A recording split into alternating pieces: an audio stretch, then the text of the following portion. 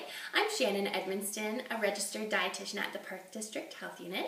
It's March, and March is Nutrition Month. This year's theme is making small changes. If you want to improve your eating habits, try making small changes.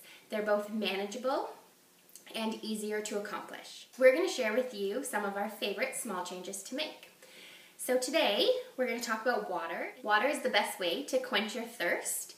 We often hear from people that they don't like the taste of water or they get bored drinking plain water. So flavoring your own water is a great way to save money instead of buying pre-flavored water. You also know exactly what's going in it, so you can limit the added sugar that's often added to store-bought flavored water.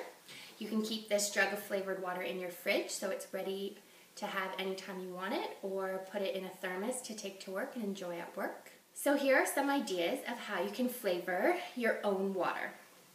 Add a few slices of your favorite citrus fruit, lemon, lime, oranges, grapefruit. They're all delicious in water.